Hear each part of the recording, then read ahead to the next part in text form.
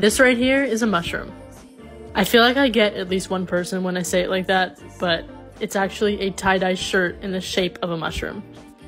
I dyed this one up about 24 hours ago, and now we're washing it out. What you're seeing now is me cutting all of those background strings. You can see the background is a nice rainbow color. And then here's the actual mushroom part.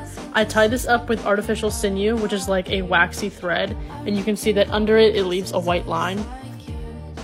I always tie up my mushrooms in 3 separate sections. The first one you saw was the stem, and then I do the top part, and then that little middle section here. If you guys want to see how I tied this up, I do have a tutorial up on my YouTube channel, which is linked in my bio.